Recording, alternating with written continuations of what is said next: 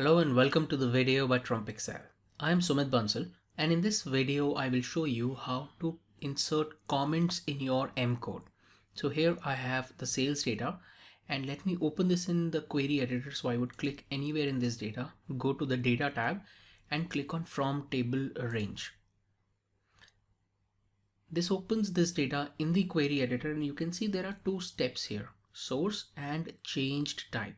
Now if I go to the view tab and click on advanced editor, it opens this dialog box that has the M code, and this M code is for these two steps. First one is for the source and the second one is for the changed type. Now Power Query often inserts this step by itself, so it tries and identifies the data type and it inserts changed type by trying to convert these into, let's say would be a date type, this would be a text type. If I don't want the change type step, then I can comment it out, and when I comment it out, it remains here in the code editor, but Power Query would not consider it as something that it needs to execute while reading this query. So to comment this out, I can use 2 forward slashes if it's a single line of code. So if the entire code is in one single line, which you see is the case, then I can use this, and now Power Query is not going to consider this line as something that it needs to execute.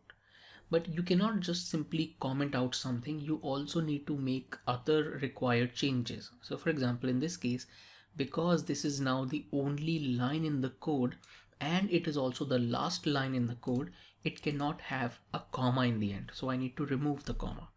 Also, the last step is source and not changed type. So I need to change this part here and I need to make this source. And now when I click done, see what happens. The change type step is no longer here in the applied steps and I only have source. And now if I go back to advanced editor, you can see this is commented out. Everything is fine. It's just that Power Query is not going to execute this line. If you want this line back, then you can remove these 2 forward slashes, and then you will have to make all those changes, which would be have a comma here because this would be the last line, and make this changed type.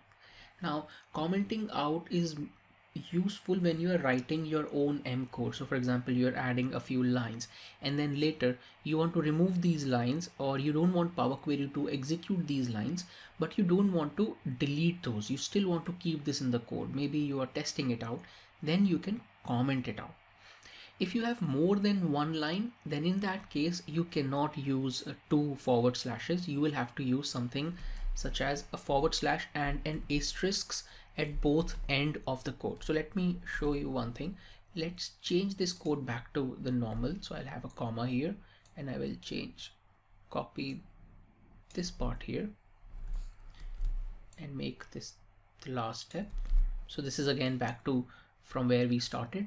We have this step here, and let me make one minor change. I would come here and I would replace the first 2 characters, which would be KL here. So I would replace KL with nothing, so that it introduces this steps replaced value. So now I have 3 steps in the code. Now if I go to advanced editor, you can see as expected there are 3 lines of codes, and if I want to comment out these 2 lines, then I can come here and I can say forward slash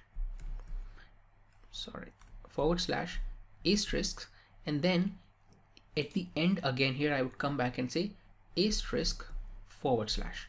So anything between these 2, asterisk and forward slash, so it starts with forward slash asterisk and ends with asterisk forward slash, anything between these 2 would not be executed by Power Query. This would be commented out. So again I would have to make the necessary changes because this becomes the last line. So I have to remove the comma, I have to come here, I have to make this source, and now when I click on done, the first 2 steps, the last 2 steps are gone and I'm left with the source step only. So commenting out is a good thing if you want to write your own M code and you want to experiment with it, you want to test it out, then you can comment out some lines and see what impact your code is having or what transformation it's doing. That's it in this video. I hope you found this useful. Thank you and have a nice day.